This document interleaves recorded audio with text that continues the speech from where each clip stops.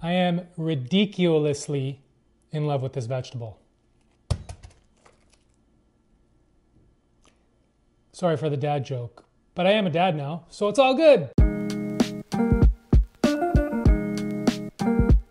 All right, so there's two main types of radicchio, chioggia and the more elongated one, treviso.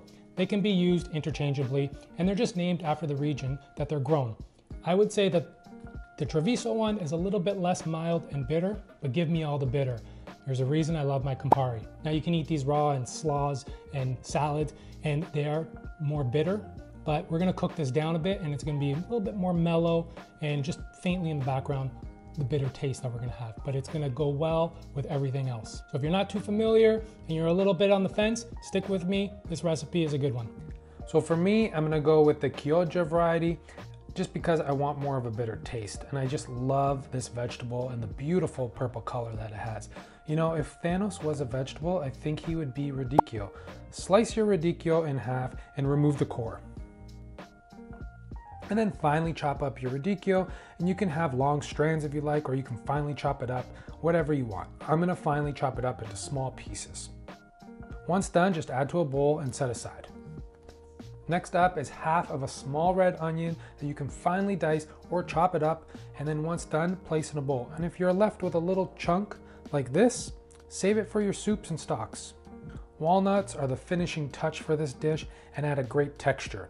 I have 60 grams of chopped walnuts that I'm gonna just chop up just a little bit more. Here's the first of 4 cheeses for this recipe, 150 grams of mascarpone cheese that is going to add a nice creaminess. Then we have 250 grams of fresh mozzarella for that nice stringy melty action and some more creaminess as well. And then we have the star of the dish alongside the Radicchio Gorgonzola Dolce, 200 grams. A beautiful, creamy, sweet, full-flavored porcelain-like cheese that is one of Italy's favorites. Not as strong as other blue cheeses, but still has hints of that blue cheese taste. Perfect for someone that may need an introduction to the world of blue cheese. For the last of the 4 cheeses, we have the ever-trustworthy Parmigiano-Reggiano. Finally grate 50 grams of a snowy mountain's worth. In a pot on low to medium heat, add 2 tablespoons of extra virgin olive oil, 2 tablespoons of unsalted butter, and then add the red onions and season with salt, freshly cracked pepper, and some chili flakes for some heat. And then just saute and cook the onions until tender.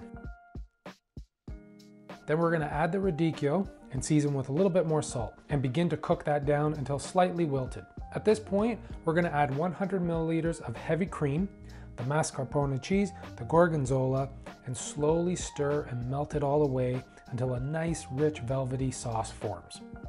We're gonna add a little bit of nutmeg to taste, and then we're gonna taste and adjust any seasonings. And now let's cook our pasta. Salt a pot of boiling water and add 500 grams of rigatoni and cook about 3/4 of the way through. Once done, we're gonna drain, and this is how you want the pasta to be cooked.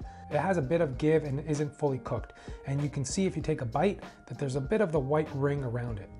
We want this because it's gonna finish cooking in the sauce when we put it in the oven, and at that point it's gonna be perfectly cooked. If we fully cooked it before putting it in the oven in the sauce, it might just become too gummy. We're gonna add the radicchio and cheese sauce into the pasta, and if it's too thick, you can add a bit of pasta water if needed, and then we're gonna mix to incorporate everything.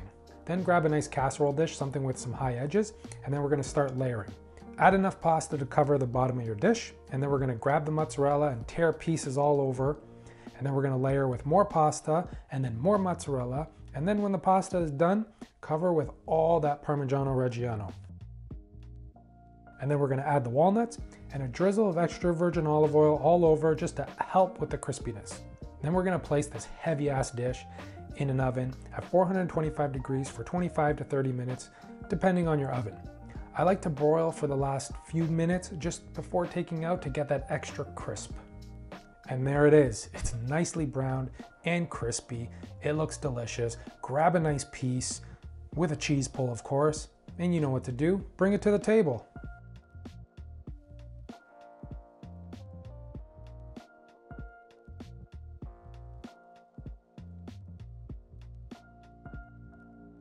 All right, so the key word to describe this dish is comfort, and cheesy, and of course, delicious. It's one of those dishes that is gonna put you back in bed or on the couch for the rest of the day. And with it being so cold out, I don't mind. So I hope you give this a go. And as always, the full recipe is in the description below. Please like and comment. Don't forget to hit that subscribe button. And until next time, ciao.